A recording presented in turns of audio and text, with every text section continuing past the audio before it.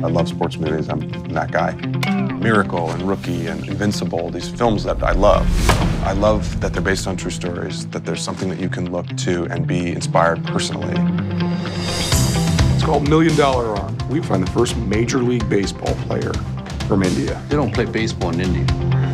It's the inspiring part about $1 Million Arm is the idea that you can follow your dream, you can achieve your dream. The potential of this thing is off the chart.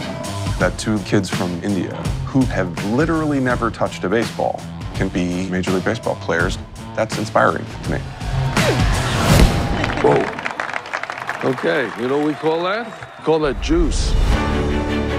When you're faced with what seems to be astronomical odds or an impossible situation, you have two options: quit or work harder. Okay, so how's it going? Baseball is very hard. You're not ready for this kind of pressure.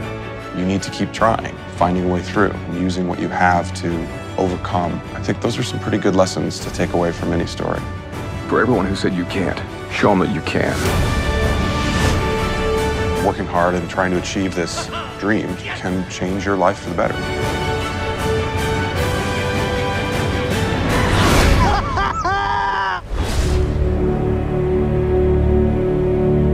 Rated PG.